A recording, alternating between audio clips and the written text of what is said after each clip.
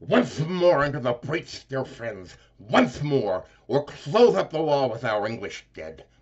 In peace, there's nothing so becomes a man as modest stillness and humility. But when the blast of war blows in our ears, then imitate the action of the tiger.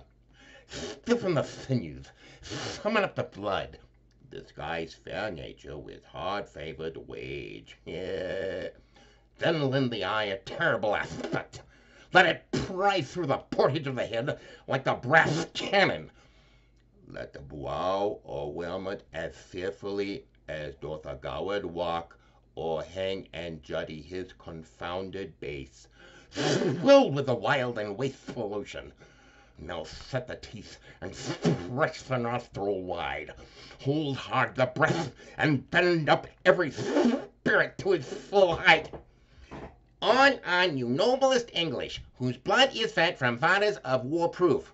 Fathers that, like so many Alexanders, have in these parts from morn till even fought, and sheathed their swords for lack of argument. Dishonor not your mothers. Now attest that those whom you count your fathers did beget you. Be copy now to men of grosser blood, and teach them how to war.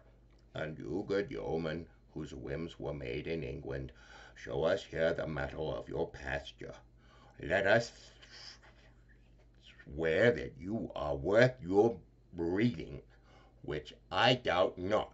For there is none of you so mean and base that hath not noble lustre in your eyes. I see you stand like greyhounds in the slips, straining upon the start. The game's afoot.